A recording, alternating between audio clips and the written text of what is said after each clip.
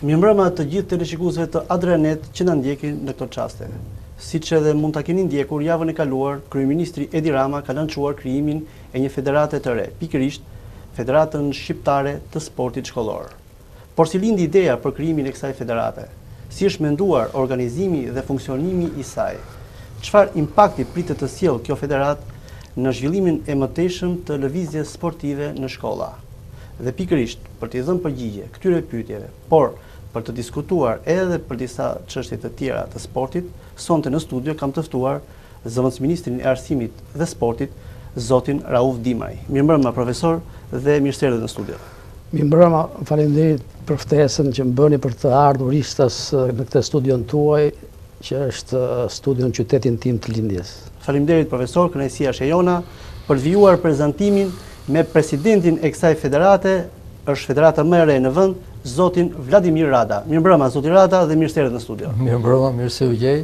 Unë edhe se s'kam lindur në Durrës, Durrësi është për mua pas Tiranës qyteti më i rëndësishëm dhe më i dashur. Faleminderit, faleminderit. Vjojmë prezantimin me zotin ADRIAN DEDJA, president i shoqatës së mësuesve të edukimit fizik dhe sportit shkollor në Durrës. Mirëmbrëma zoti DEDJA. Mirëmbrëma MONAD, mirë se u gjej. Faleminderit. Atëherë, përpara se të fillojmë këtë bisedë, për gjithë teleshikuesit dhe interesin e tyre, zoti RAUF DIMRAJ është zëvendësministri i Arsimit dhe Sportit dhe mbulon konkretisht sektorin e edukimit fizik dhe sportit në këtë dikaster. Zoti RAUF DIMRAJ në fakt vjen nga fusha e inxhinierisë elektrike, elektronike, më falni.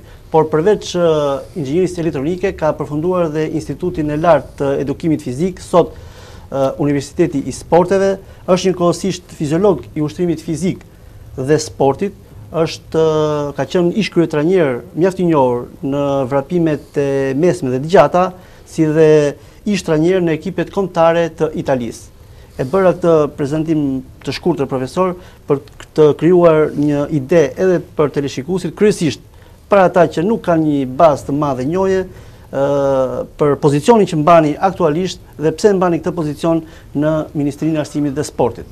Faleminderit për prezantimin.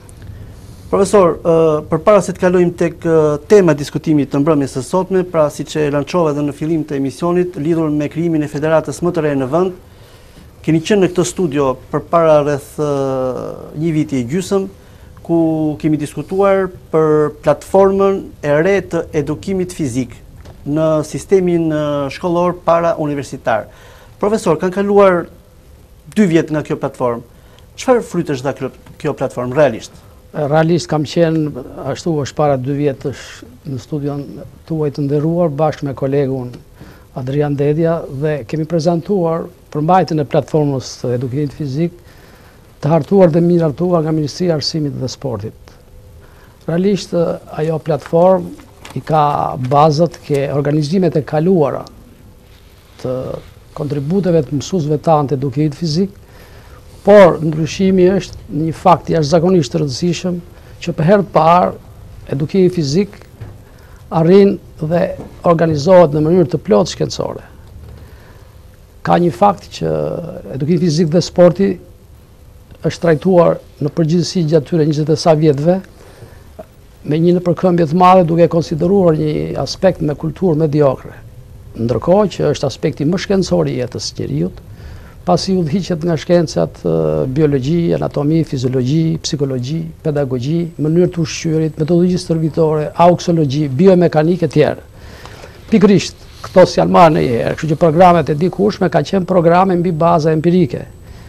Kjo i jep një forcë të madhe zhvillimit të edukimit fizik dhe kontributit të tij.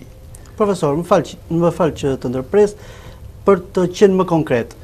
Në fakt, çfarë frytesh dha? A ishte realisht efektshme kjo platformë e edukimit fizik? Pikërisht, pyetja juaj është shumë e drejtë dhe unë kam marrë këtu me vete këto 2 banerat për të prezantuar 2 aspekte shumë të rëndësishme. Kjo merr përgjigje pikërisht ka baneri i parë dhe kështu më lejoni që unë të ngrihem ta shpjegoj aty. Po, patjetër. Dhe konkretisht është ky baneri këtu, i cili flet për arritjet që ka bërë zhvillimi i edukimit fizik, platformës edukimit fizik në praktikën e gjithë shkollave të Shqipërisë. Këto janë arritjet Dhe platforma kishte si qëllim organizimin, masivizimin e zhvillimit të edukumit fizik në gjithë sistemin tonë arsimor parauniversitar, bazuar mbi parimet shkencore, bazuar mbi programet bashkohore për të zhvilluar në mënyrë të përshtatshme dhe të individualizuar atë volum të orës mësimit të edukumit fizik që përputhet me nevojat që ka secili individ dhe brenda orës mësimit të edukimit fizik. Pra, janë zbatuar 4 parimet shkencorë që sigurojnë, garantojnë një shëndet të shkëlqyer, siç janë parimi i zhvillimit të rezistencës organike, sistemit kardiak respirator vaskular, i uljes së përqindjes diamore trupore, që është rrjedhoi atij veprimi për të ulur, për të fuqizuar sistemin organik, zhvillimi i forcës muskulare të trupit dhe gjymtyrëve dhe zhvillimi i fleksibilitetit muskular trupor dhe të gjymtyrëve. Pikërisht këto parime udhëhoqen organizimin e orës së mësimit dhe pasi u programuan orët e mësimit për çdo moshë, nga mosha 6 deri në 18 vjeç, atëherë ju kërkua qeverisë dhe menjëherë u rritën orët e mësimit edukim fizik nga 2 orë të dikushme në 3 orë dhe në ndryshim me të përpashmen. Ka një fakt që orët e edukimit fizik u zhdukën në klasën e 12, nuk bënin më fiskulturë, dhe njëkohësisht në klasën e 11 u la një orë fakultative që efektivisht që edhe aty baraz me 0 dhe rrjedhoi e një organizimi ashtu si kundër unë shpreha që fiskultura konsideroi si një aspekt me kulturë të varfër, ndodhi ajo që në mungesë të asaj u rrit pasiviteti pra fizik i gjithë rinisë shkollore dhe u rritën patologjit në nivele jashtëzakonisht të rrezikshme. Konkretisht arritjet kanë të bëjnë me një fakt jashtëzakonisht bindës, ku e para u rrit edukimi fizik në 3 orë.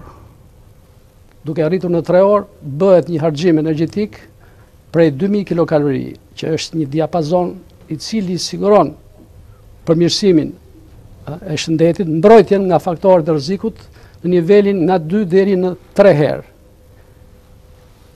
E dyta, u punësuan 720 mësues. Këta mësues u punësuan pasi u nështruan një kursi përgatitor, teorik dhe praktik, prej 2 muaj e gjysmë në Tiranë, njëkohësisht ky trajnim teorik dhe praktik u bën në gjithë Republikën me mësuesit e të gjitha rrethet, të gjitha rajonet. Është një eveniment që bëhet për herë të parë, jo në Shqipëri që po dhe rrallë ta gjesh në shtetet e tjera. Pra në tërësi, kjo platformë le temi përmbushi pritshmëritë tuaja, profesorë? Përmbushi pritshmëritë nga ana sociale, por nga ana cilësore përmbushi atë që e para u kthye gëzimi tek fëmijët dhe tek prindërit. E dyta, kur e morëm neve këtë edukim fizik për të bërë transformimet që shpreha, morëm të dhënat nga Ministria e Shëndetësisë dhe në 101 shkolla të matura, ata kishin nxjerrë që obeziteti ishte në nivelin e 11.9%, një obezitet jashtëzakonisht i lartë. Në nivel alarmante. Pikërisht mbas 14 muajsh të aplikimit të këtij programi të Ministrisë së Arsimit dhe Sportit, ndodhi ajo që aktualisht obeziteti, treguesi i përqindjes diamore, zbritën në nivele jashtëzakonisht të mira për sa i përket moshës nga 6 deri në 18 vjeç. Dhe konkretisht u arrit shifra prej 0,61%. Është një eveniment i jashtëzakonshëm për vendin tonë që bëhet për herë të parë në një masivitet gati me 100% të nxënësve. Dhe e dyta, niveli prej 0,61% është një nivel i shkëlqyer dhe ndërkohë nuk ndodhet në asnjë nga shtetet e euroatlantike. Profesor, për të mos u zgjatur shumë, si keni realizuar ju këto matje realisht? Se duket pak si teorike kështu, domethënë paktën për dikë që na dëgjon në këto momente është si nocion teorik. Praktikisht, si keni realizuar këto matje? Atëherë, këto matje u realizuan drejt për drejt nga mësuesit tanë të edukim fizik, sikundër u shpjegova që ata u kualifikuan, u trajnuan teorikisht, praktikisht dhe për mënyrë metodologjin për të matur pikërisht përqindjen diamore dhe u nështruan formulave, pra matën perimetrin në nivelin e kërthizës, perimetrin në nivelin e e galganeve, matën peshën trupore, matën lartësinë trupore të çdo nxënësi nga mosha 6 deri në 18 vjeç. Dhe pikërisht në bazë të formulave përkatëse, të cilët janë të një organizimi shkencor, u futën në programet përkatëse dhe u arrit të nxirret për çdo rreth, për çdo rajon. Kjo që ju po ta shikoni është një diçka që u prezantu në konferencë ndërkombëtare të vendit tonë, ku ishin të ftuar pranishëm të gjithë drejtoritë arsimore dhe përfaqësues të mësuesve edukimi fizik përkatës, dhe këtu del në çdo moment që ju mund të hapni, shikoni sa është përqindja dhemore tek rajonet e ndryshme, preferuar çdo grup moshe, nga 6 deri në 10 vjeç, nga 10 deri në 14, nga 14 deri në 18 vjeç, veç për meshkuj, veç për femra në çdo drejtim. Pra një analizë perfekte. Kjo ka një vlerë jashtëzakonisht madhe, e para sepse evidentohet ku është situata e sotshme, dhe e dyta, kjo situatë jep, domethënë, arsyetime për të ndërtuar strategji qeveritare për të bërë përmirësime të mëtejshme kur është e nevojshme. Dhe e treta, ka të bëjë me atë që futet në memorje ky veprim, ky rezultat, që konkretisht nuk ka ekzistuar memorje zero për sa i përket lëvizjes fizike sportive në vendin tonë. Dhe kjo është një gjë shumë progresive. Mjafton t'ju them që në Amerikë ky indeks i përqindjes dhe përbërjes trupore ka filluar të matet tek Miss Amerika që në vitin 1922. Profesorin, jo më kohë të nisa emision me këtë pyetje, pasi njerëzit kanë memorje dhe dikush natyrshëm bën pyetjen, ore çfarë frytësh pati kjo Zotëri, kjo pyetja juaj. Duhet të shumë drejt, me aq sa kuptova dhe unë, të paktën e konsideroni si të frytshme këtë platformë. Pyetja juaj godet jo në vetull, po në sy realisht.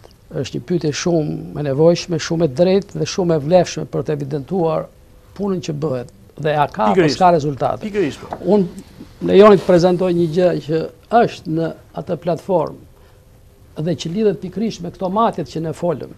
Konkretisht, nuk e di arrim ta marr. Vere para vetes. Konkretisht këtu kemi të bëjmë me një organizim shkencor të këtyre matjeve.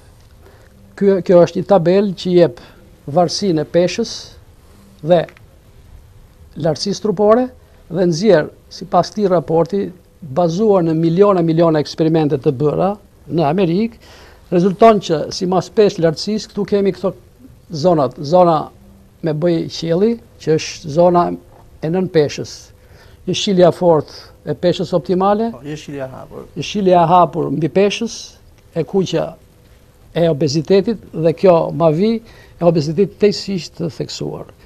Pra, çdo nxënës apo çdo individ mjafton që të gjej sa e ka peshën pasi e ka matur, të matet për sa i përket lartësisë trupore dhe e gjen veten e tij në një nga këto kuadratet dhe shikon që është me peshë optimale apo me mbi peshë, nën peshë apo me obezitet të theksuar. Dhe kjo është një gjë shumë e rëndësishme për mësuesin e edukimit fizik, i cili e di fare mirë çdo të thotë të kesh mbi peshë apo dhiamosje, dhe menjëherë këshillon menjëherë nxënësin dhe prindërin. Dhe pikërisht arritje e madhe është, siç shikohet këtu, është ky trinomi që nuk ka ekzistuar ndonjëherë, i cili krijon marrëdhënien shkollë, prind, nxënës, dhe pikërisht menjëherë informohet prindi për sa i përket mbarvajtjes së nxënësit në shkollë, fëmijës tij, dhe njëkohësisht për parametrat e ekzistuar. Dhe ajo që e bën fenomenale këtë tabelë është fakti se këtu, nga miliona eksperimente që ka dalë, shikohet që kemi në këtë grafikun e poshtë të saktësuar sëmundjet kardiake, infarktet, artritet, mbi tensionin, gurët në tëmbë dhe diabetin. Kur pesha është optimale, pra kur jemi në kuadratjen jeshile e fort, kemi një nivel të caktuar të rrezikut patologjik. Momenti që kjo rritet, mbi pesha, shikoni si shumë fishohen, që do të thotë, për shembull, diabeti 6 fishohet kur kalon nga pesha optimale në mbi dhiamos. Është e qartë, profesor. Pra, është është e qartë, ju e shpjeguat fare drejt dhe besoj se ishte e kuptueshme edhe për ata që na ndjekin, për t'ju rikthyer temës së mbrëmjes së sotme, pikërisht krijimit të federatës më të re, Federatës Shqiptare të Sportit Shkollor. Vërtet, cili ndi ideja për krijimin e kësaj federate? Ideja për krijimin e kësaj federate është një ide që bazohet mbi nevojat që ka jeta e rinisë shkollore, shëndeti i rinisë shkollore. Realisht, lëvizja është ajo që ka krijuar njeriu. Pra, njeriu krijua nga lëvizja dhe vetëm nga lëvizja. Njeriu lëviz që në krijimin e tij në barkun e nënës. Dhe lëvizja do të thotë shëndet.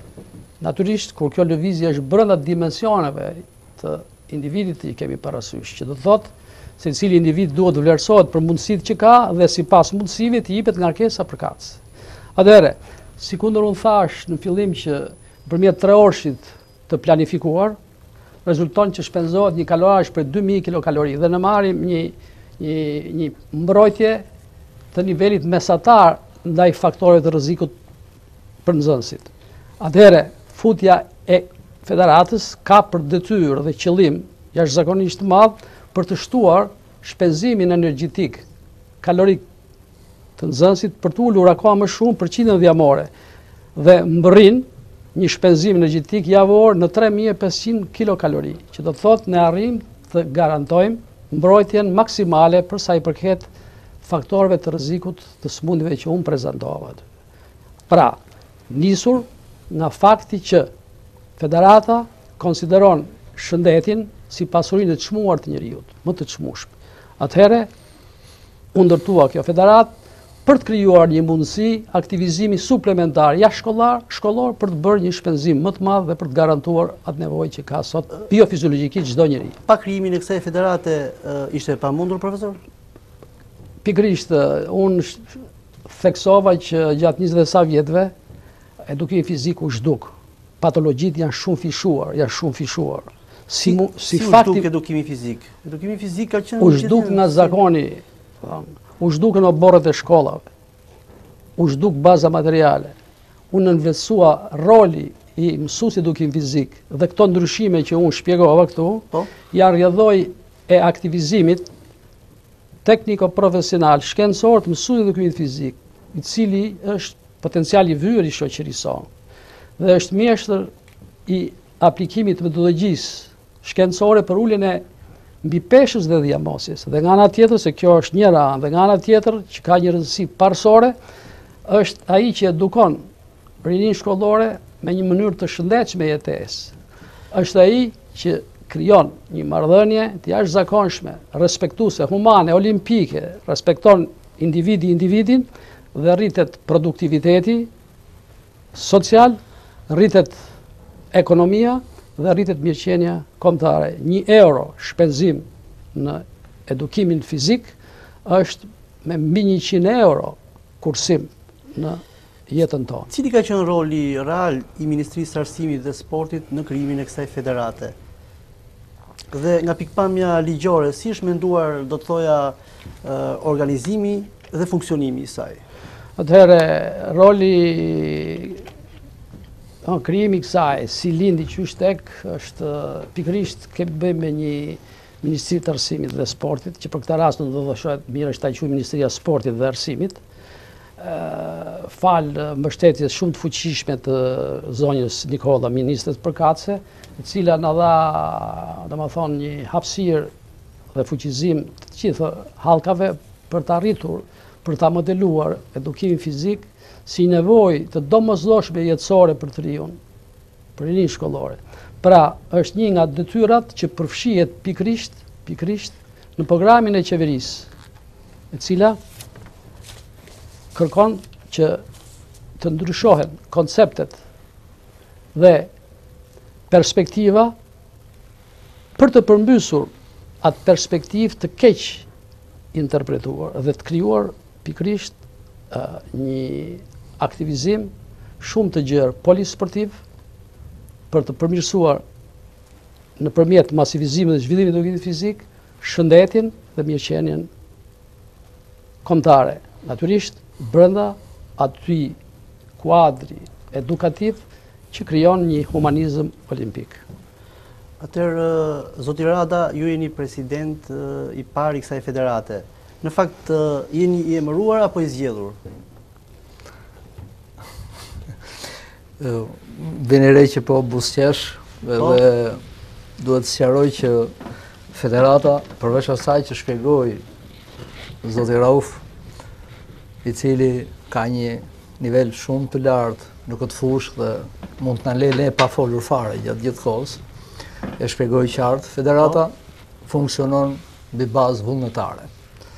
Dhe nuk mund të emërohet, apo të suggestionohet, apo të dhunohet, por vetëm nga shteti mbrohet dhe jepet mundësia që të përparojë, të prosperojë si në rastin konkret. Ndoshta juve ju ka dhënë efekt apo ka krijuar këtë përshtypje marrëveshja që u bë e kësaj federate një javë përpara me qeverinë e shtetit, që u firmos një marrëveshje. Ndoshta kjo mund të ketë krijuar një lloj keqkuptimi. Qofse njerëzit e kanë ndjekur me vëmendje çfarë shpjegoi profesori, dhe unë po përpiqem shumë shkurt të jap të kuptoj, është nevoja e daljes nga ky tranzicion i gjatë, nga kjo lëngat e lodhshme e kësaj rinie që e harxhoi kohën në shkollë duke ndënjur në për kafene apo në për smartphone apo kompjutera apo ku di unë se ku harxhon kohën duke bërë një jetë sedentare dhe duke treguar se sa ishte dhe jamosja. Ishte e pamundur që djemtë si Adriani me shok, kur vunë re, që lëvizi sporti, ora edukimit fizik në shkollë, pra ushtuan, u bën 3, ishte e pamundur si njerëz, si që shpjegoi dhe profesori, që janë njerëzit që për livëzshmërinë, për shëndetin e njerëzve, janë të apasionuar, për kushtuar, të ditur, të mos organizoheshin dhe të mos tentonin të rrisnin nivelin e tyre profesional të parin nëpërmjet organizimeve të tilla siç janë shoqatat dhe duke ardhur deri ke federata në mënyrë që nxënësit jo vetëm nëpërmjet orës edukimit fizik që është tani një normë e shkëlqyer, por duke shtuar mundësinë e aktivitetit fizik, kemi një jetë shumë më të shëndetshme, një jetë shumë më të pastër, një jetë shumë më të mbar, më të frytshme për fëmijët tanë, për rinin. Dhe kjo do të shoqërojë pastaj sepse ka efektin domino, vjen në breza. Pastaj prindrit vetë që janë rritur në këtë shkolla me këtë sistem, orësh mësimit, orës edukimit fizik, me këtë platformë, e cila ju jep mundësinë të zhvillohen fizikisht, por mbi të gjitha ka efektin në nivelin kulturor të individit, i cili e shef tashmë sportin dhe edukimin fizik, jo më siç ishte në këto 20 vjet, si një gjë prapambetur që nuk ka nevojë, përkundrazi është pjesa e jetës më e rëndësishme. Thot profesori një shprehje dhe unë po e përdor këtu, se shqyr që e la pa thënë që të kemi edhe ne çfarë të flasim.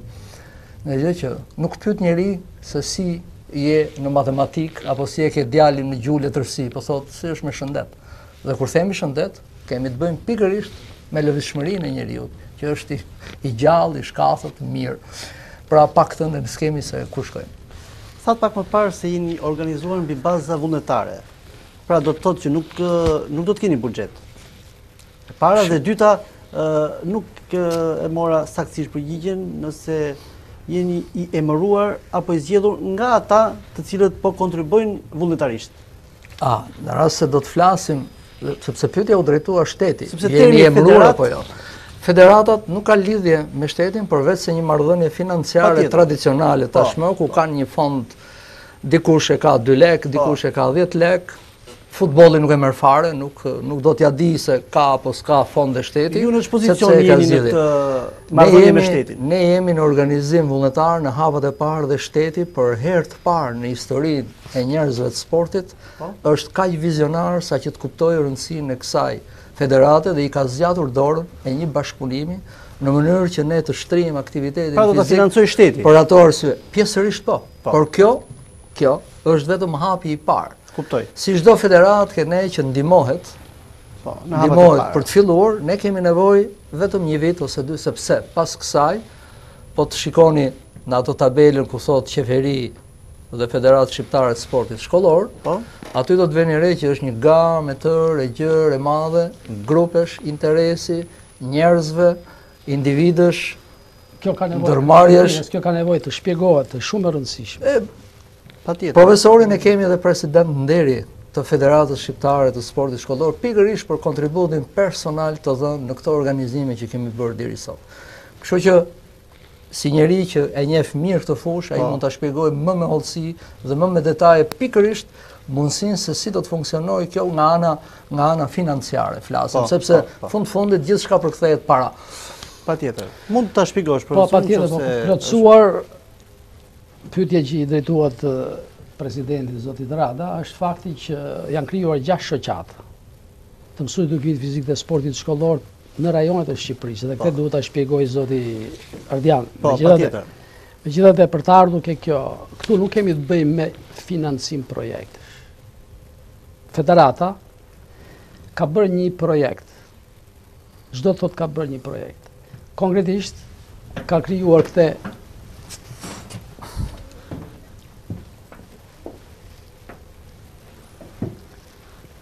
organizim, plotësisht shkencor, praktik, financiar, ekonomik, produktiv, shëndetësor. Dhe e nis pikërisht me atë partneritet qeveri Federatës Shqiptare Sportit Shkollor. Dhe për herë të parë, jo vetëm në Shqipëri, që formohet, krijohet një partneritet i tillë, qeveri Federatës Sportit Shkollor, ku u firmos nga Këshilli i Ministrave, nga zëvendës kryeministri, dhe i jep kompetenca shumë të fuqishme të kësaj federate për të kryer aktivitete, projekte, të cilat nuk mund t'i kryejnë dot institucionet shtetërore. Prandaj,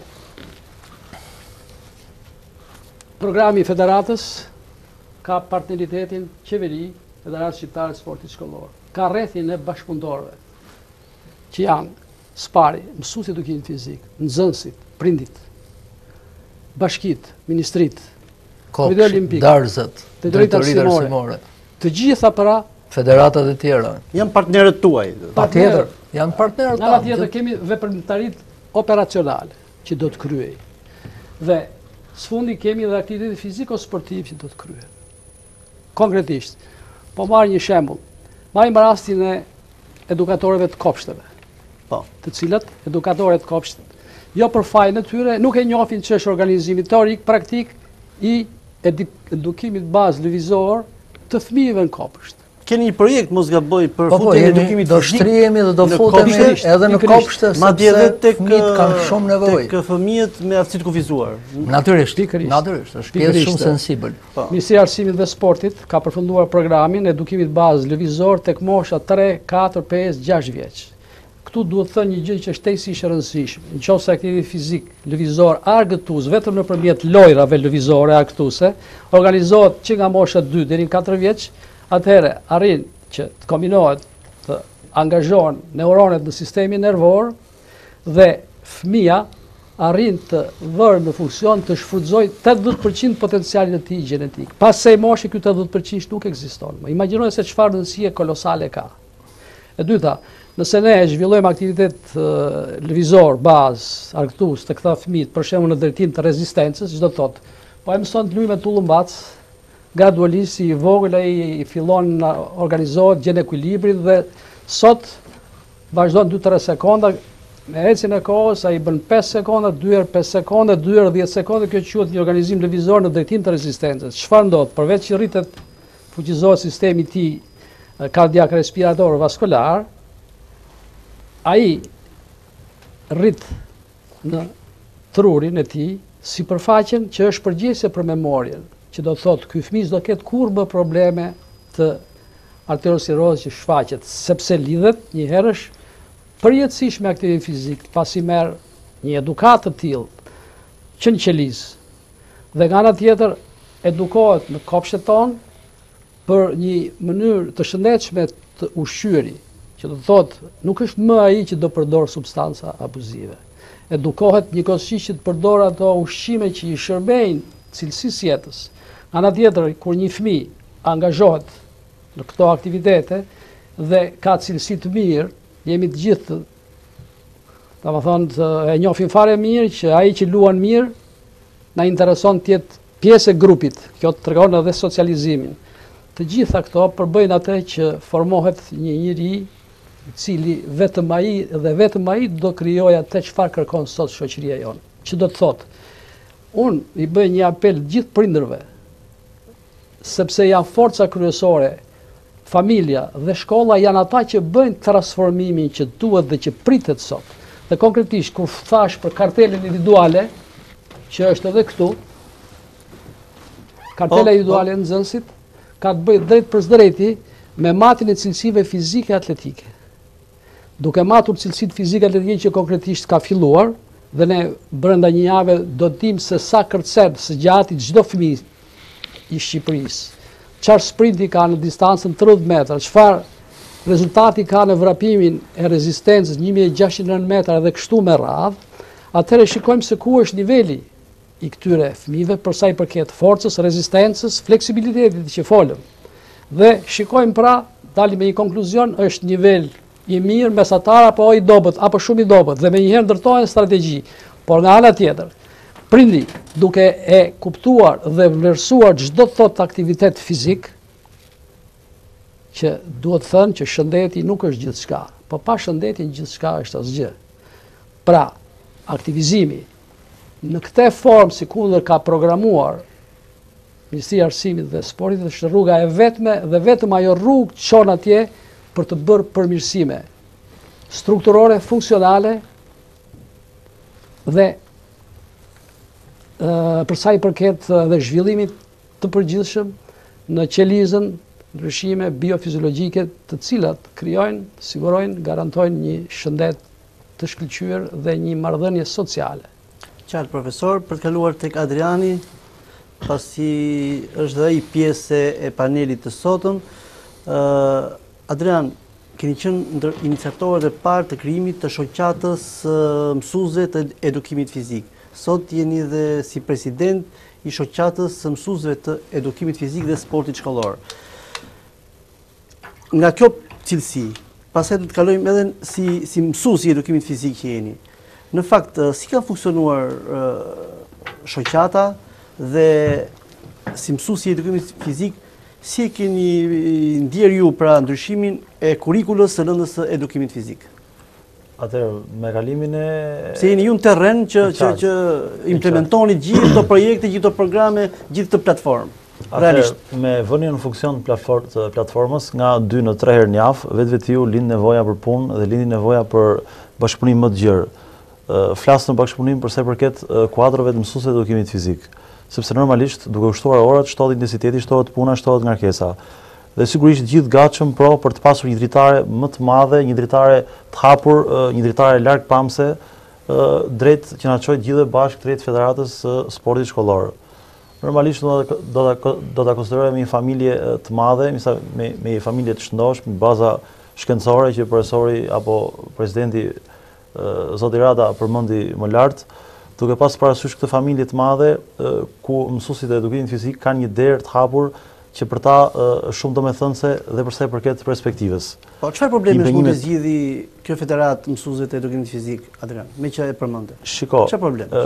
Për të qenë sinqert, për të qenë bashkë me njëri tjetrin, për të qenë solid me njëri tjetrin, për të qenë sa më afër njëri tjetrit dhe për të zbatuar këtë strategji që profesori përmendi, këtë plan afatgjat me interesa kaq madhore për fëmin që nga mosha 4 apo 5 vjeç, 3, 4 apo 5 vjeç, duhen partner, duhen zëra, duhen njerëz të cilët kanë të bëjnë me edukimin fizik, duhen mësues kuadro edukimin fizik dhe të gjitha këto zëra që unë përmenda, të gjithë këto kuadro duhen një bashkëpunim të ngushtë me njëri tjetrin për ta vënë në eficiencë të plan pune, për ta vënë në jetë këtë frym pozitive për rritjen fiziologjike me baza sa më të shëndosha shkencore për sa i përket fëmijës. Domthonë duke pas parasysh rritjen fiziologjike e tij, me problemet, dinamikën që deri dje domthonë do ta përmendim fëmijët gëzonin domethënë mundësira shumë të vogla argëtimi. Fëmijët gëzonin mundësira të pakta të lojrave lëvizore, të terreneve, të ambienteve, ose për të qenë më i drejtë në këtë që them, mungonin ambientet ku këta fëmijë të ushtrohen.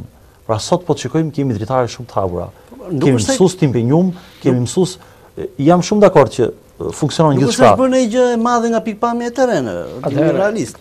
Ka një farë Jo, ndryshimi. më fal, jo të lutem. Përmenda strategjinë e këtij plani. Po.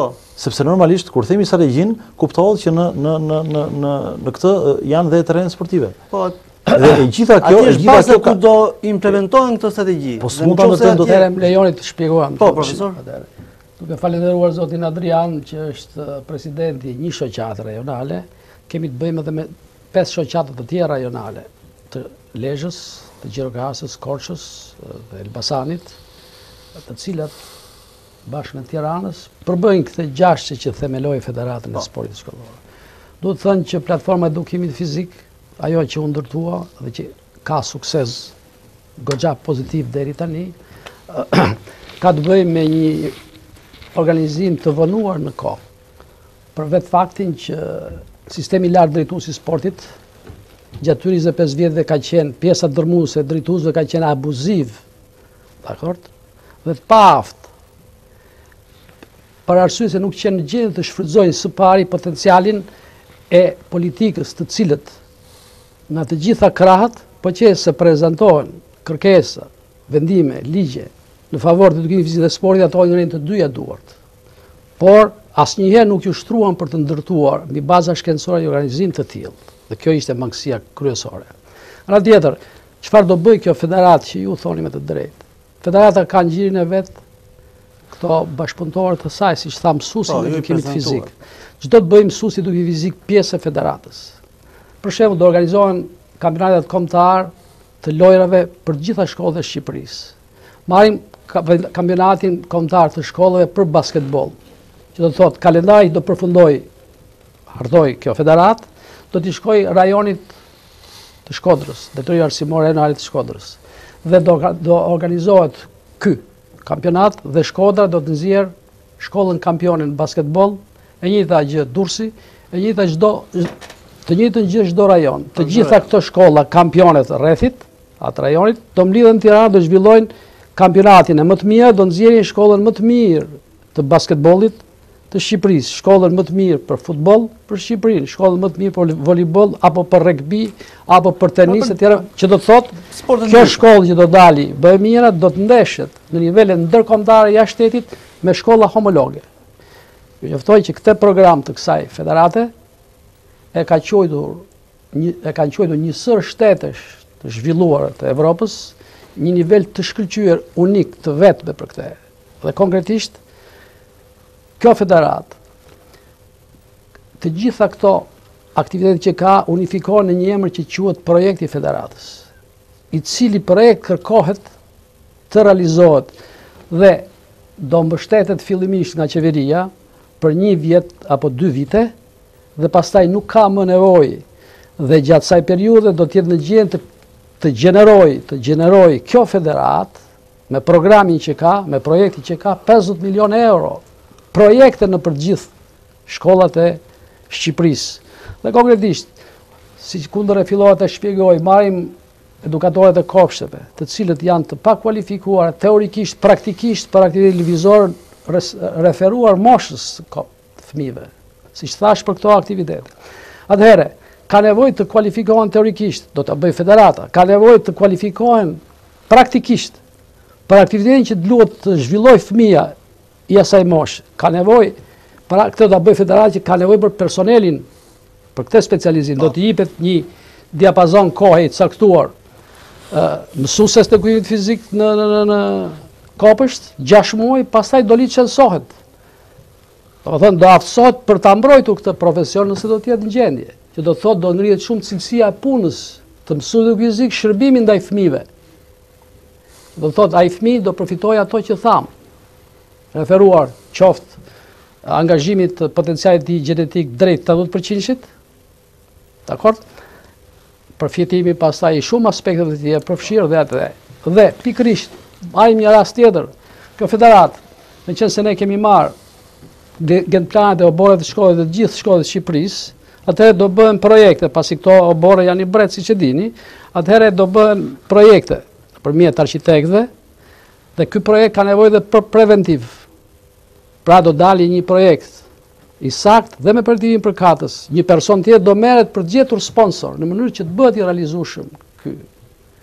Pra, këto aktivitete nuk mund t'i bëj asnjë lloj institucioni shtetëror. Është pikërisht kjo federat dhe pikërisht vetë kryeministri e ka nxitur prej kohësh dhe na e ka lënë këtë detyrë dhe ishte ai që kërkonte me çdo kusht formimin e kësaj federate. Dhe konkretisht erdhi dhe presidenti i Federatës Botërore të Sportit Shkollor, i cili u entuziasmua jashtëzakonisht për këto progrese që ka bërë komplet organizimi i shoqatave të kolegëve tanë si Adriani, Blendi, Mimoza, Dimitri, Arjani, Beni i Tiranës, të gjitha këto pra arritën që t'japin një imazh teorik dhe realisht praktik realizuar për të bindur presidentin e Federatës Botërore, francezin Petrynka, i cili naftoi dhe u votua në nivelin botëror dhe kjo federat u bë më njëherë antare e Federatës Botërore të Sportit Shkollor. Po çfarë garancish keni për gjetjen e sponsorave për rehabilitimin e terreneve sportive në shkolla? Juve pasi kjo është një pikë shumë e rëndësishme. Si gazetar i vjetër, juve jeni bindur që sponsor këtu ka sa duash. E dyta, gjithë... Pikërisht, si do t'i përthithni ju këta sponsor? Qartë për pikërisht, këtë për shpjegoj. Ju mund t'keni projekte, mund të... Po ju them, pa diskutueshme. Po ju them këto fakte. Ndërtuam atë kalendarin që matë peshën dhe lartësinë trupore dhe përcaktojmë për fëmijët e moshës 6 deri në 12 vjeç. Nëse fëmija është me mbi peshë optimale apo dhjamosi. Dhe për atë projekt, me atë projekt, në dorë, neve shkuam ke biznes, për shembull shkuam tek EHV-ja, e cila financoi me njëherë dhe u prodhuan një numër i caktuar. Shkuam tek Insigu, ke zoti Morina, i cili me njëherë sponsorizoi për të bërë një numër akoma më të madh. Shkuam ke OBSH-ja. Dhe ajo gjetur një mbështetje të gjerë. Pse?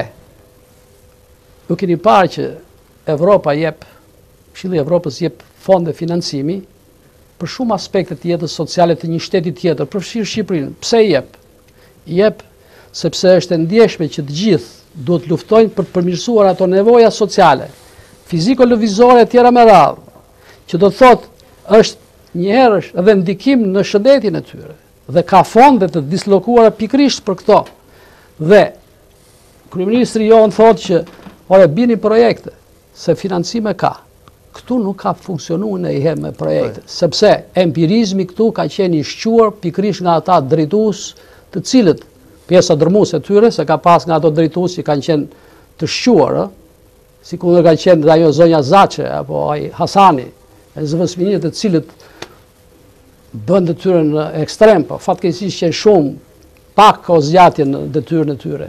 Do të thotë, prezantimi këtyre projekteve që bën kjo federat janë ato prezantime tesisht të fuqishme që thithin vëmendje nga kushdo. Besoj që është e shpjegueshme. Patjetër, ishte i qartë. Zoti Rada, duke qenë se jeni në hapat e para, a keni nisur bashkëpunimin me partnerët tuaj, fjala vjen drejtoritë arsimore, bashkitë, keni filluar ato kontaktet e para, le të themi? Natyrisht, është e pa imagjinuar që të filloj kjo punë dhe të mungoj partneriteti. Në radhë parë, kjo është si një risi këtu ke ne, dhe ndërkohë është edhe si një fazë drite që jep frymëzim për një punë të re të pandodhur më parë. Pikërisht kjo largon dyshimin, mosbesimin, rrit dëshirën, pasionin dhe besimin tek partnerët për të ndryshuar. Fjala vjen, ne kemi një Europë perëndimore që duam të shkojmë atje. Ata nuk shkuan duke ju munguar shpresa, apo nëpërmjet dëshpërimit, apo duke ankuar që kjo s'bëhet, këtu s'na lën, këtë na i marrin, këtë se bëjmë dot. Sot jemi në këtë fazë. Ne të sportit, mendoj që e kemi kuptuar më mirë nga tjerët, fal këtyre ndryshimeve që u përmendën në studio, dhe me këta djemë të mrekullueshëm, që ne do të prosperojmë këtë vend duke filluar nga shëndeti dhe nga rinia e shëndetshme, dhe kur them shëndeti dhe rinia e shëndetshme, nuk kam parasysh t'i punoj vetëm zemra, stomaku dhe mushkrit. po tjetë truri i pastruar, i cili e shef jetën nëpërmjet edukimit fizik si një kulturë të jetuari dhe të një gjendje fizike të tillë që i rrit cilësinë e jetës. Pra, ndërkohë, ju bët pyetjen me partneritetin. Po, a keni filluar kontaktet e para? Patjetër që kanë filluar kontaktet e para dhe ka një dashamirësi dhe një gatishmëri të jashtëzakonshme nga drejtoritë e shkollave, fjalë vend. Unë jam person pa autoritet shtetëror. Kemi fatin që kemi president deri, zotin Rauf, i cili ke shoqata nuk përfaqëson shtetin dhe nuk ka lidhje me shtetin, është pasioni i tij që tregon gjithçka me këtë mënyrë që të bën për vetë dhe të le pagoj, siç e vutë re dhe ju me ullësi. Unë jam një person i zgjedhur nga këta njerëz të apasionuar për të drejtuar një punë që është fillimisht në hapin e parë dhe drejtoritë arsimore mua më presin me një dashamirësi dhe një gatishmëri që të le pa frym. Dhe kjo më bën dhe më jep shpresë që ne do të vazhdojmë dhe do të ecim mirë. Dhe në kontakte me biznesmen, kur i tregojmë pikërisht këto që foli profesori, që i hapim këto letra, që shohin këto ngjyra, duke kuptuar shifrat se për çfarë bëhet fjalë, duke parë se ç'është, sepse secili mendon fëmin e vet në fundit. Sigurisht. Secili mendon pastaj pleqërinë e vet në fund fare të ditës. Secili mendon atë jetën e vet, mikrobotën e vet të përditshme dhe thot prit, dalë se këtu çfarë kemi, çfarë humbasim. Çfarë humbasim që fjala vjen në një obor shkolle të vazhdoj komunitetit të stërvitet deri në 9 apo 10 darkës dhe çfarë i duhet atij oborri shkolle që i ka 2 fusha basketbolli për vetë sa dritave vendosur aty dhe një marrëveshje me Çezin që po e përmend tu dhe ne nuk paguajmë para për atë. Dhe Çezi shërben dhe është partner me ne në këtë, sepse do vinë dhe fëmijët e tyre. Ka përmend një shembull të thjeshtë të vockët për ta kuptuar domethënë se partneriteti e pret kaq shumë. Kërkojnë ndjes, desha të pasuroj dhe me diçka shumë të rëndësishme për të dhënë qartësisht konceptit projekt Federatës Sportit Shkollor të Shqipërisë. Kemi biseduar me kolegun Adrian. Unë fola me kryetarin e Bashkisë Tiranës, zoti Velia, dhe i thash, ju lutem, keni prona në dajt, po tha ka, mund na jepni në administrim për 99 vjet 20 2 hektar për federatën. Patjetër do të bëjmë marrëveshje. Nuk e di. Duke pasur këtë mundësi të një ambienti në administrim pa pagesë, ndërtohen projekte, për shembull, që pastaj bëhen të financueshme më lehtë. Ndërtohen projekte, kampingje, të cilat bindin qoftë dhe trupin diplomatik që të financojnë. Marrim rastin edhe që ta mbyll unë diskutimin, marrim rastin që këtu impiante skish nuk ka. Dëshira për ski është jashtëzakonisht e madhe. Efektet e këtij sporti janë jashtëzakonisht pozitive në përmirësimin e shëndetit, cilësisë jetës tonë. Atëherë, kërkojmë që të marrim në administrim në vende siç është në Kukës, Shistaveci, sipërfaqe dhe ndërtojmë një projekt dhe arrim të ndërtojmë këto dhe në ato ndërtime të përshtatshme sportive, të gjithë fëmijët nga çdo grup mosh duhet të shkojnë sipas programit 3-4 ditë ritmikisht çdo muaj. Pra shpërthen një organizim i lëvizjes fizike mbar kombëtare, besoj që është e shpjegueshme kjo se çfarë ndodh. Këtë pra, me këto 3-4 shembuj që thash, ky është projekti i Federatës Sportit Shkollor, jo financim. Qeveria, shteti e ka për detyrë me ligj të financoj federatat, ndërsa kjo federat kërkon të financohet nga shteti vetëm për personelin që do prodhoj projekte për të bërë të zbatueshme projektin federat. Kjo vetëm dhe në ana tjetër, 1-2 vitet e para. Ky projekt, siç thash, do të prodhoj projekte me 1.050 milionë euro. Po nga pikpamja e hierarkisë do thosha, si jeni organizuar si federat?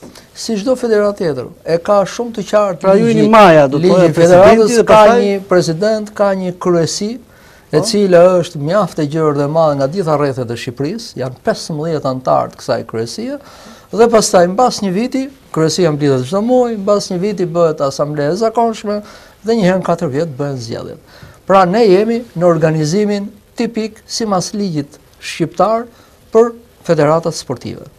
Këtu nuk ka asgjë ndryshe nga të tjerët në pikpamjen ligjore, organizative. Ne po, jemi më operativ, jemi më në kontakt, më të lidhur, sepse gama e veprimtarisë së edukimit fizik është shumë e gjerë. Ne nuk do të përfshihemi apo do të jemi vetëm në sport. Ne jemi në të gjithë sportet. Bile mund të kemi, siç i përmeni edhe profesori, mund të ruajmë traditën në një vend. Fjala vjen Kuksi që ka mundjen. Atje mund të bëjmë organizime të traditës për të ruajtur traditën. Apo natin në Durrës, fjala vjen me Vlorën, ku shkollat ndeshen me njëra tjetrën për të nxjerrë notarët më të mirë.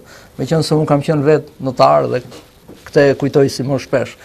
Pra, mund t'i shkojmë këtë, por të gjitha do të përfshihen. Asnjë sport nuk do të jetë i penguar apo i pa i mbështetur, sepse nuk i pëlqen njërit apo tjetrit. Çdo lloj komuniteti me dëshirën e vet, me pasionin, ne do t'i japim mundësinë, do t'i krijojmë kushtet që ta bëjnë këtë aktivitet dhe kuptohet nëpërmjet këtyre afrohen prindrit, afrohen njerëzit, interesat dhe kështu rritet gjithçka. Edhe pra duke rritur ndjeshmërinë e prindrit, çdo të thotë aktivitet fiziko-lëvizor në shkollë, ne kemi fituar çdo gjë. Prindrit nuk janë të qartë, sepse kanë qenë të paqartë fare drejtuesit e lartë dhe mësuesit e edukimit fizik. Po jap një shembull. Shkova në një qytet, në Korçë, dhe masi trajtova teorikisht platformën në detaje, një koleg na edhe thotë, zoti zëvendësministër, ka një rregullor të Ministrisë së Arsimit dhe Sportit, moshën 45 vjeç, nuk demonstron më ushtrimin. Me një herë ndërpreve i thash, rregullorin e di unë, jo juve, rregullori është njësoj për të gjithë, se cilido që është në punë në shtetit, duhet të bëjë detyrën deri në atë moment që ai është në punë. Nëse ka probleme shëndetësore, del në kemp, nëse ka këtë gjendje që juve e keni barkun ke goja dhe s'mund ta ngresh dot këmbën, unë nuk kam marrë këtu t'ju them jeni i pushuar nga puna.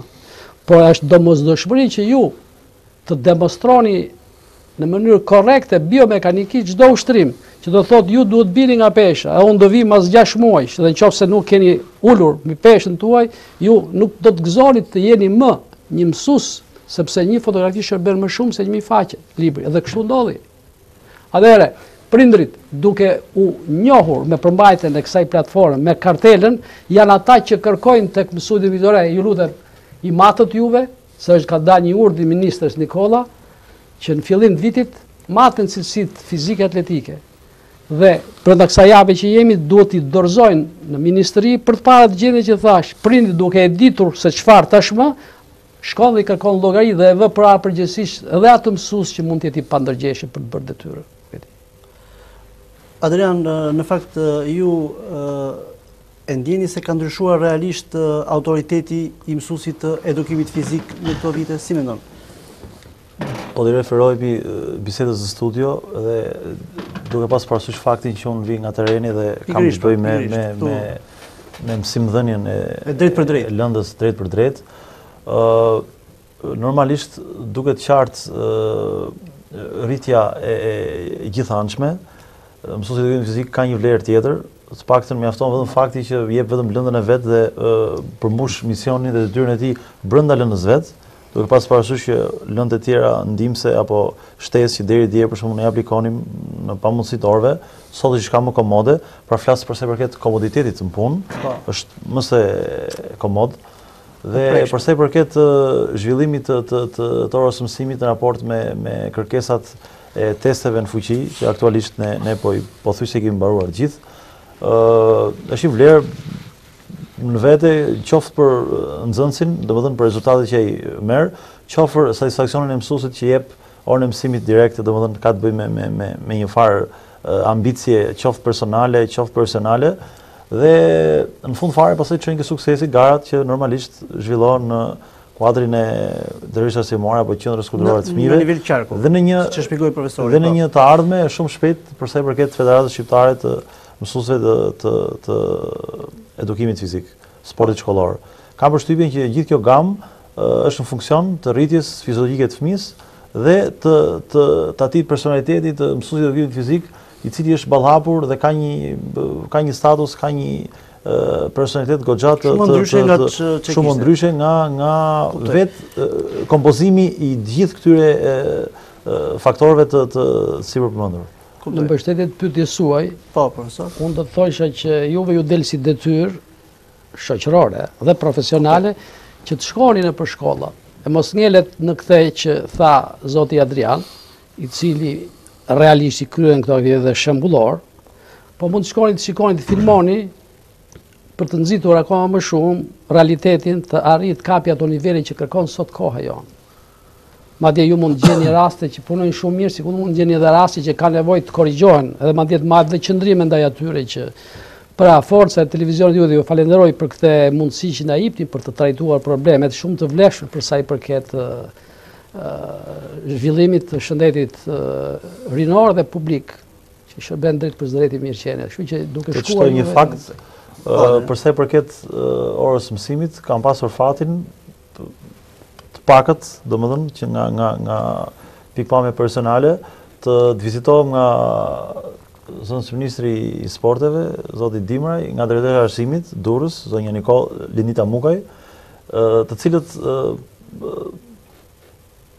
patën kënaqësinë të ndiqnin një orë mësimi të zhvillohet në ambientin e shkollës në Terezën Durrës. Ishim me tuaj, erdhën, është një kuriozitet tu kërkoj ndjes, unë kam prezantuar këtë në nivel ndërkombëtar, edhe në Këshillin e Evropës këtë platformë. Dhe kur e prezantova në Itali, në kongresin e Federatës Atletikës Italiane, e quajtën një mrekulli dhe u ngrit gazetari I Gazetë dello Sport dhe tha, zotëri, thot, ne nuk e kemi këtë dhe kjo na habit. Dhe ne duam vim ta prekim në Shqipëri. Dhe ata erdhën pikërisht në muajin maj, përfaqësuesi I Gazetë dello Sport të Italisë dhe përfaqësuesi I Ministrisë e Sportit të Italisë. Erdhën 2-3 ditë, shkuam dhe në disa shkolla. Shkuam në shkolla në qendër dhe në periferi Tiranës, pan një herësh dhe një aktivitet të shkëlqyer të pabërë ndonjëherë përpara viteve 90, ku 5000 fëmijë të kopshteve në stadiumin Qemër Stafa zhvilluan aktivitet lëvizor, lojra, gara me bicikleta, tenis, vrapim, piktur, lodra të ndryshme, lëvizore artistike në gjithë atë stadium. Dhe konkluzioni I tyre ishte përballë kryeministrit, I thanë neve jemi mrekulluar me çfarë kemi parë në gjitha këto shkollat. Dhe ju konfirmojmë zyrtarisht që edukimi fizik në Shqipëri është shumë më përpara se sa dhe nga ana tjetër në këtë ceremoni ku vetë kryeministri promovoi projektin, jo krijimi ka qenë bërë, për projektin Federatë Shqiptare të Sportit Shkollor, kishte edhe të huaj dhe një nga njerëzit e famshëm Aleksandr Donati, të edukimit fizik dhe sportit botëror, konfirmoi, është një program që I mbikalon gjithë programet e shteteve evropiane. Pikërisht kjo.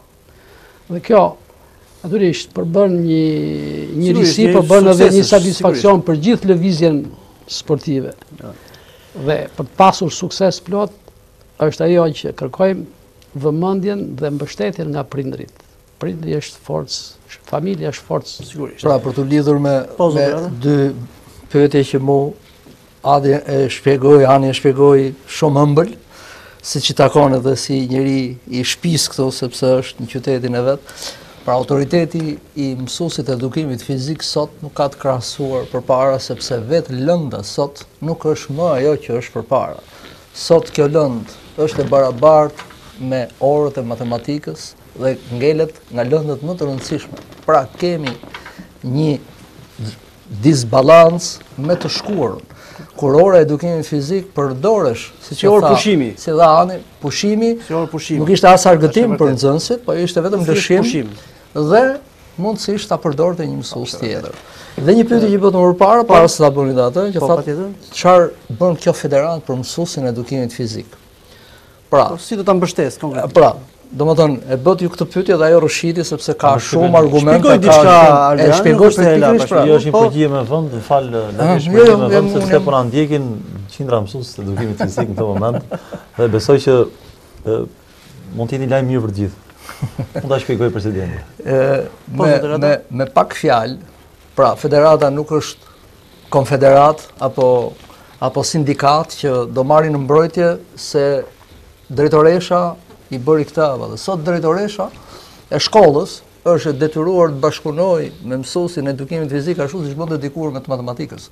Sepse është më i rëndësishëm sot lënda e edukimit fizik. Kemi një ndryshim të konceptuar të sistemit arsimor për këtë moshë, pikërisht për arsyet që përmendëm. E parë. Dhe mësuesi i edukimit fizik e federata, që është antar nëpërmjet shoqatës, gjen pikërisht mbështetjen për nevojat e tij në zhvillimin përtej kësaj ore të zakonshme kësaj kurrikule prej 3 orësh, por për atë që tham për sportin e traditës, për bërë një aktivitet tjetër, për treguar talentet e shkollës vet, për të ndeshur me të, etj, ide apo projekte që ai deri dje edhe po ti mendonte, portonte t'ia u thoshte njerëzve. Ndërsa sot e ka mundësinë që t'i shprehë dhe t'i mbështetë dhe t'i zhvillohet. Për shembull, këtu duhet të theksoj, falni, që është interesuar se jemi edhe në limit të kohës së këtij emisioni. Një nga klubet e futbollit, klubi i shquar i futbollit në Portugali, është interesuar të bashkëpunojë drejt për drejt me federatën në aspektin futbollistik. Dhe konkretisht, mësuesi do të jetë përgjegjës i zhvillimit të futbollit në këtë federatë, pra zhvillimin e futbollit të gjithë rajoneve, do të arrijë të nxjerrë një ekip nëpërmjet seleksionimit talenteve, do të thotë një ekip special i cili ekip këta të ri gradualisht do të jenë pjesë e klubeve evropian, sipas një kontrate që një herësh janë dhe interesa për federatën. Pra, mësuesit do të gjejnë veten edhe me shpërblime që i takojnë për të bërë këto aktivitete, sepse ai do paguhet për këtë punë. Nga ana tjetër, ka një problem. Sot, aktualisht, mësuesi i edukimit fizik ka një personalitet, një dignitet shumë herë më madh se sa përpara, është i paprekshëm krahasimisht me të gjithë të tjerët, sepse ka një akt marrëveshje, qeveri, federat që kur shkoj me atë në çdo bashki, në çdo drejtori arsimor nuk ka më, po zbatohet me njëherë sepse është vendim qeverie. Vendim qeverie është. Keni sakt. Zoti Rada, në këtë kontekst që sapo tha profesori, si keni menduar të ndërtonin marrëdhëniet me federatat e tjera?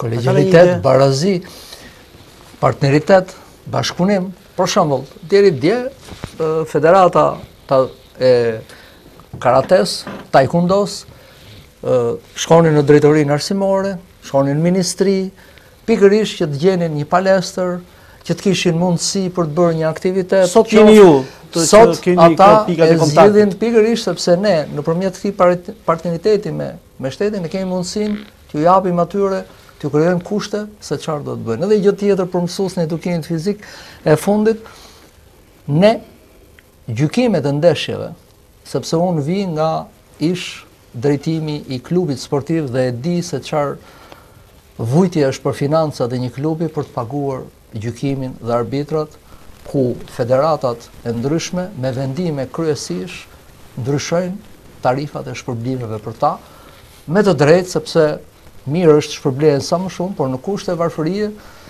varfërie një klub ndjehet nën presion të tmerrshëm që nuk mundet financiarisht ta shpërblejë këtë. Dhe ne në këto shpërblime, që do të jenë në kuota të tjera, do të vëmë pikërisht mësues të edukimit fizik, që do të trajnohen për të qenë edhe gjyqtar, dhe imagjinoni në këtë gamë të gjërë sportesh që kemi që do të zhvillohen, se sa mësues të edukimit fizik do të jenë pjesëtar të tyre dhe do të ndjejnë edhe në xhep ndryshimet cilësore nëpërmjet kësaj federate. Profesor, besojmë tek pyetjet e fundit për shkak se koha është, e thash edhe pak më parë, jashtëzakonisht e limituar, jemi realisht në fund të këtij emisioni. Do të thosha që apo përgatitet realisht, a keni një paket që po e përgatisni lidhur me ligjin e ri të sportit dhe çfarë mund të ndryshojë në thelb nëse del ky ligj i ri, në krahasim sigurisht me ligjin aktual? E para, ligji i sportit është drafti, projekti i prezantuar në Komisionin Parlamentar tashmë, ligjeron përfundimisht 3 orëshin e edukimit fizik. 3 orë të paprekshme është me ligj, që nuk ka më as ndërhyrje të ndonjëkujt institucioni për të bërë uljen e orëve të mësimit fizik, sepse është drejt për drejt ulja e cilësisë jetës. Jo vetëm në këtë kontekst. Fjala vjen a do të ndryshojë diçka, fjala vjen tek trajtimi i sportistëve elitar etj. Shkurtimisht, ligji i sporteve që çfarë do ndryshojë konkretisht në Komisionin Parlamentar i merr parasysh pikërisht ato që thonë ju, për sa i përket trajtimit. për sa i përket shpërblimit. Se shumë është abuzuar, e preku pak zoti Rada. Herë me dashje, herë pa dashje, herë nga dia, herë nga pa dia. Ligji i prezentuar nga grupi punës të Ministrisë së Arsimit dhe Sportit i merr parasysh këto kërkesa që ka sot fusha sportive. Dhe nga ana tjetër, unë themi këtë që qeveria ka investuar në fushën sportive një shumë kolosale për sa i përket gjendjes aktuale që jemi. Pra u ndërtua stadiumi Elbasan Arena, Shkodra po bëhet ajo qendra olimpike e Dinamos, po bëhet një palestër, një stadium i shkëlqyer, 2 palestra, një për mundje, një për shtangën. Të gjitha këto federatat mlidhen aty në një nivel jashtëzakonisht cilësor si ambient sportiv, gjë e cila jep një satisfaksion dhe rritje të psikologjisë për të bërë akoma shumë sakrifica për sa i përket shpenzimit energjetik e tjera. Pra për të shkuar përpara dhe përgjithsisht. Mund të ndërhyjë kjo pjesë shumë pak. Unë nuk jam pjesë e qeverisë dhe di vetëm çfarë ndodh. Por në takimin që patëm kur unë shkuam marrëveshjen, mbajti një fjalim kryeministri që ishte një fjalim ekselent. Pra ishte specialisti zoti RAUF që foli me një gjuhë të artikuluar, ashtu siç ishte flasi kryeministri, me një mënyrë që na dha akoma më shumë optimizëm dhe garanci për të vazhduar. Dhe 2 gjëra do të tregoj nga ajo që ai foli.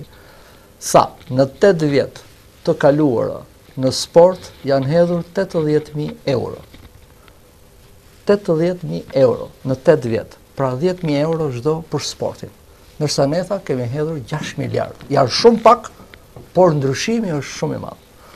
Një ishte kjo, dhe e dyta që ai citoi dhe që mua më bëri përshtypje se duhet tash, se nga që mblidhen shumë gjëra dhe duhet t'i kujtojmë të gjitha se ishte i fjalim megjithmonë brillant. Ishte një njerëz që e njifte në brendësi, në themel i jetën e sportit dhe ku vunte dhe çfarë probleme ka. Dhe i bëri jo vetëm një skopi, po i bëri dhe një skanim, duke e ndarë me nivele.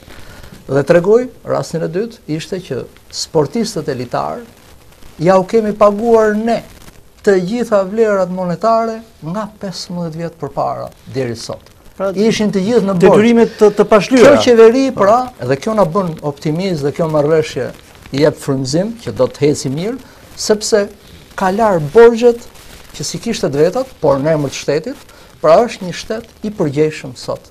Dhe besoj që do të eci mirë përpara. Atëherë, duke qenë se minutat e rezervuara për këtë emision kaq ishin, mos më mbetet gjë tjetër, vetëm t'ju falenderoj për këtë bisedë të zhvilluar në studio.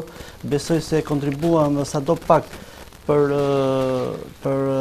njohjen dhe promovimin jo vetëm të kësaj federate tashmë të krijuar, por në përgjithësi të edukimit fizik dhe sportit në përgjithësi në moshat e reja. Atëherë, faleminderit profesor Dimraj, faleminderit që ishit sonte në studio.